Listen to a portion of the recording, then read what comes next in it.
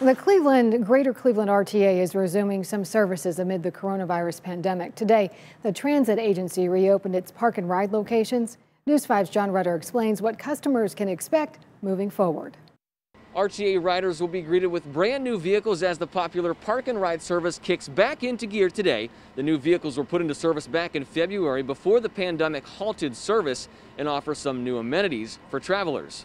RTA passengers can expect more services returning or changing this week. The Beeline trolley is offering runs every 15 minutes on a modified route that serves the warehouse district, and normal light rail service for the blue and green line returned yesterday following a construction project. For me, driving downtown, because of the way parking is downtown, it is a lot easier to take public transportation downtown because it goes right to where I need to work at. So I just get off the bus and go down there.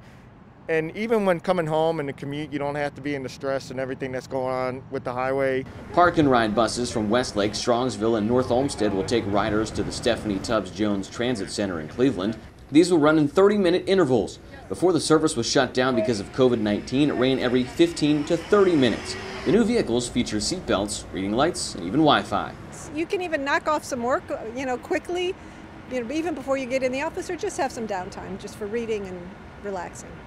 Remember, if you are riding the bus, you do have to wear a mask. If you don't have one, you can pick one up at the Tower City or Windermere locations. Reporting for News 5, I'm John Rutter.